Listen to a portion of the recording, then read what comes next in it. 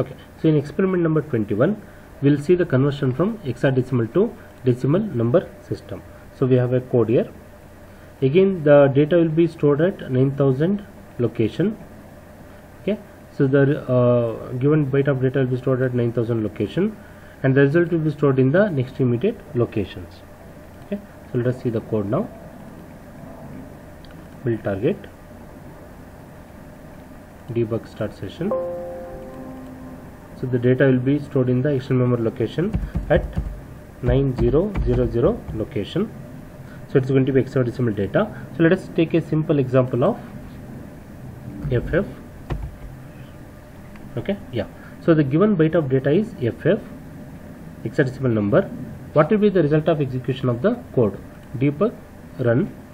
What we see in the result is, that is, in the 9000 location we have the given byte of data FF. In 9001, 2 and 3 we have the result. That is, the result is 552, but the actual decimal data is 255, that is 255, which represents decimal equivalent of hexadecimal data FFH. So this is the result obtained for the hexadecimal data FFH.